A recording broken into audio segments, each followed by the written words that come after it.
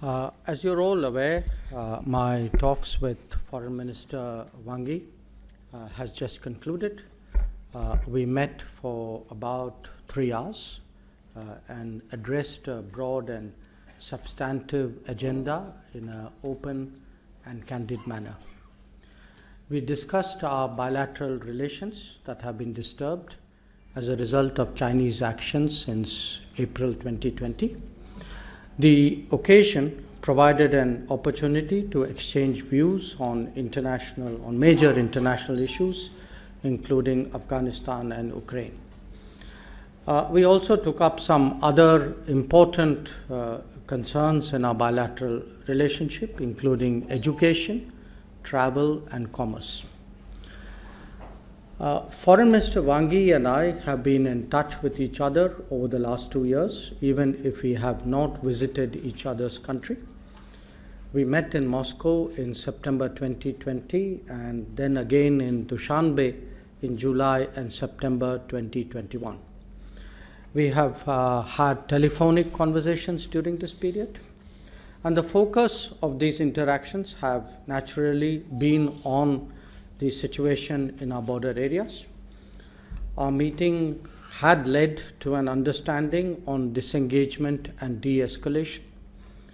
The challenge, of course, has been to implement it on the ground. We've had 15 rounds of talks between senior commanders, and progress has been achieved on several friction points from the disengagement perspective. This needs to be taken forward, since the completion of disengagement is necessary for discussions on de-escalation to take place.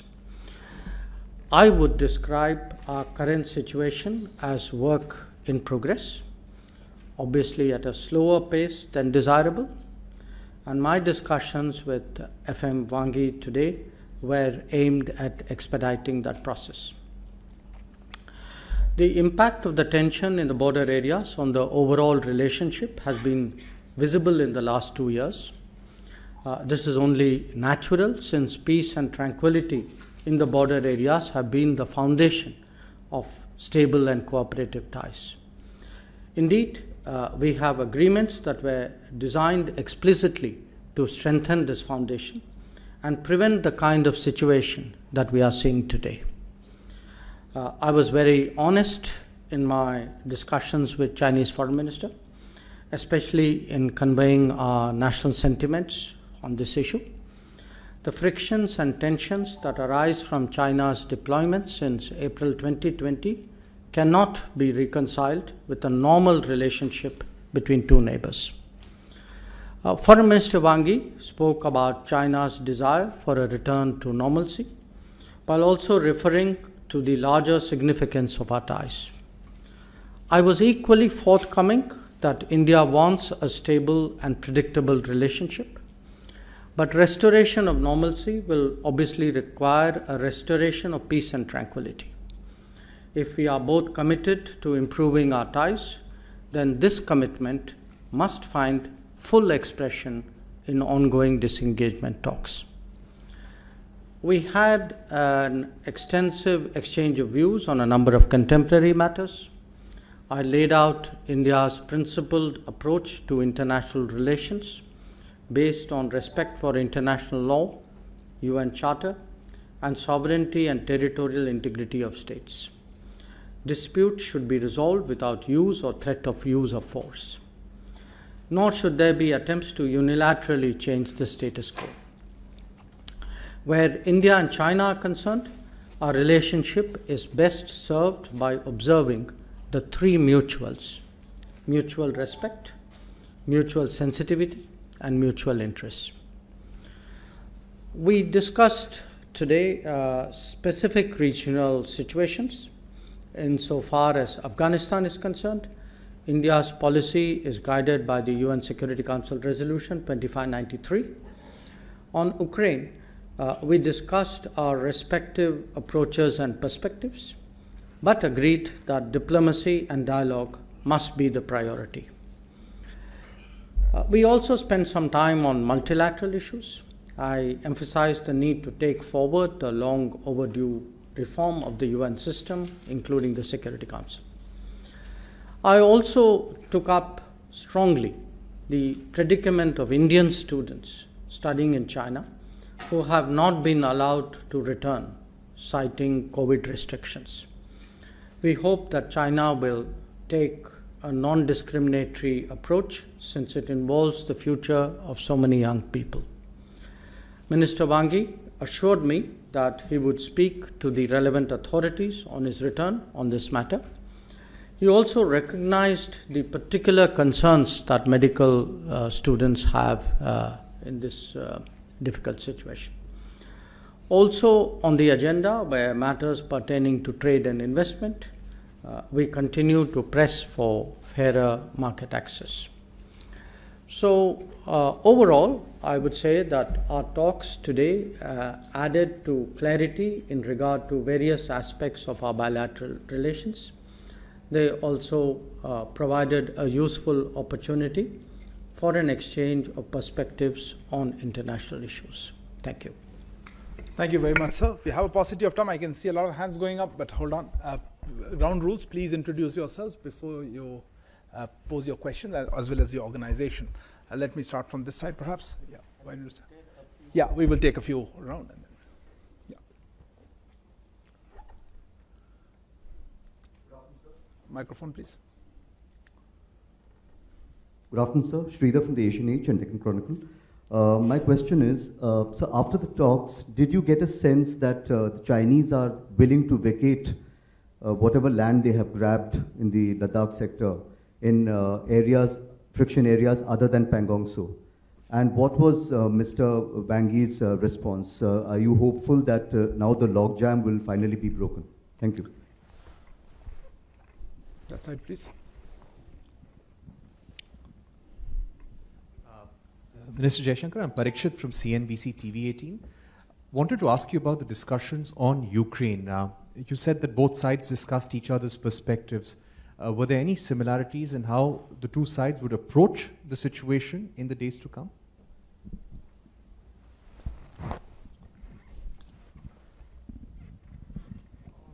Sir, मैं मनीष हूँ TV9 Bharatvarsh से.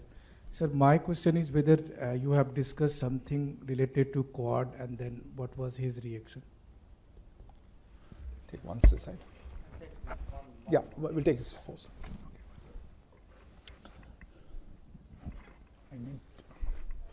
Jaishankar, if I could ask you if the subject of a return to the status quo ante as in April 2020 came up in your talks, what would be the point at which you would think that normalcy has returned? And it seems as if your conversations have been on every part of the bilateral relationship, trade, travel, you've discussed multilateral issues, the UN Security Council reform.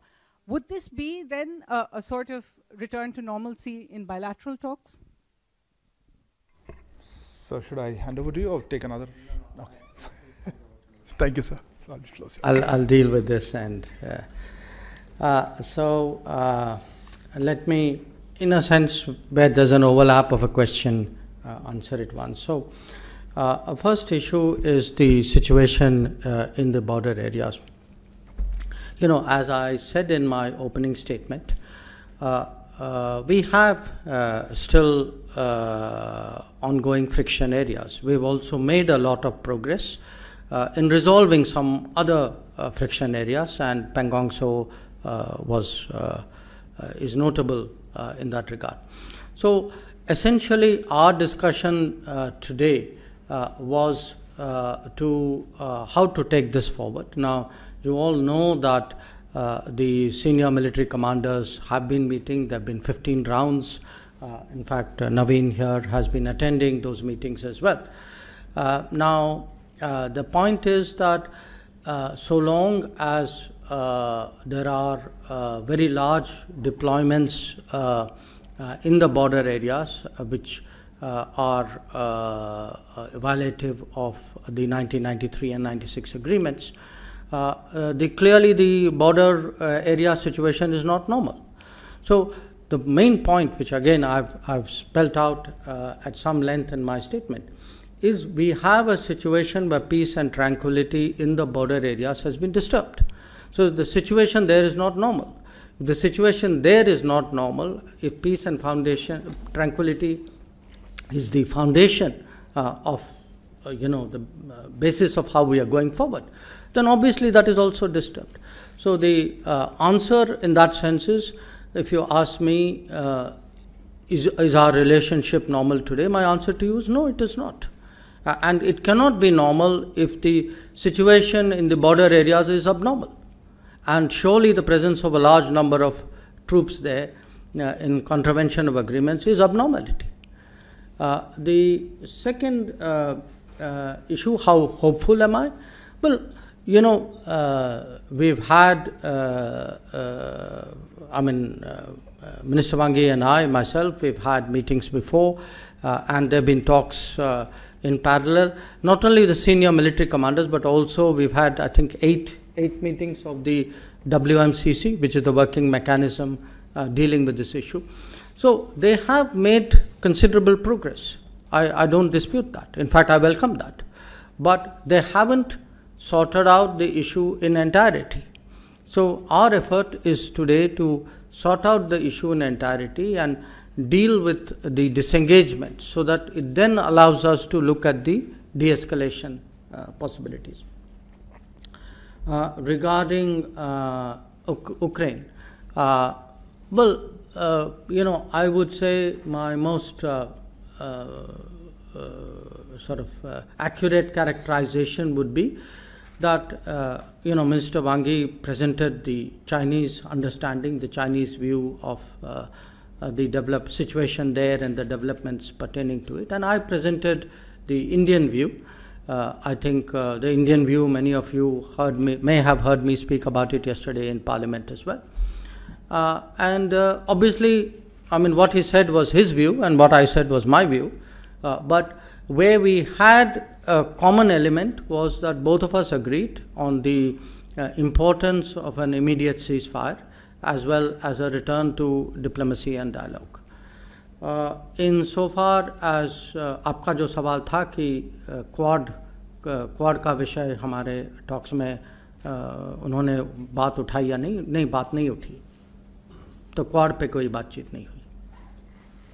So we'll take another, Akhilesh, from there. On the left side. So, I am Akhilesh Suman from Sansad TV. Before coming to India, Mr. Wang Yi had made a statement about Jammu and Kashmir that was very objectionable from our point of view. So did you raise this question to him, that when we don't talk about Tibet and other issues inside China, why does he raise such issues? And did you raise the issue of situation in Indo-Pacific also to him? Sir, here this side. Okay. Sir, this is Mukesh Kaushik from Dainik Bhaskar. After 3 hours of talk with Mr. Wang, how hopeful you are that Prime Minister Modi would be able to visit Beijing for BRICS Summit? And did he extend invitation for Mr. Modi to come to BRICS? There was one more hand. That's it. Siddhant, please. Sir, Siddhant from Beyond. My question is, was terrorism emanating from Pakistan discussed during the talks today? Also, has the Chinese side extended invite for the meeting they're hosting on Afghanistan, the foreign ministers meeting in Beijing? And the last question, that's it. Who was that? EAM S Jaishankar from CNN News 18. Here, sir. Straight behind. S Jaishankar from CNN News 18. Sir, the visit was significant since you've already laid out the details for us. Why was it then not announced before he came here? And has any timeline been set for disengagement and de-escalation so that the Prime Minister can then engage at his level at the BRICS Summit? So should I? Okay, thanks.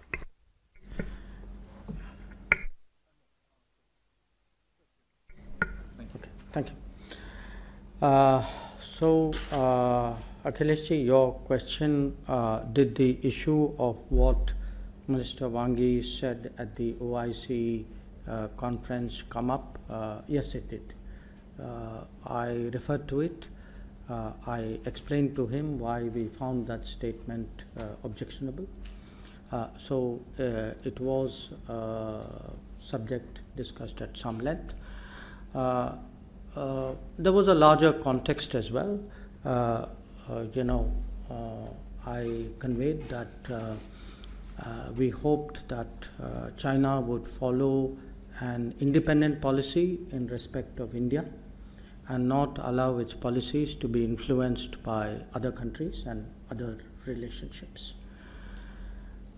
So that was that context. Indo-Pacific, no.